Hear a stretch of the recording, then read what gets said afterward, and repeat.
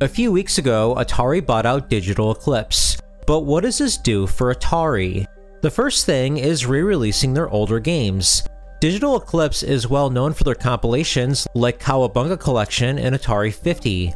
Emulation is something they're good at, and since Atari has a lot of older game franchises, this partnership makes sense. The second thing is the Atari 2600 Plus. This console is going to use software emulation, but we don't know what emulator they're using yet. Perhaps Atari is working with Digital Eclipse on an in-house emulator.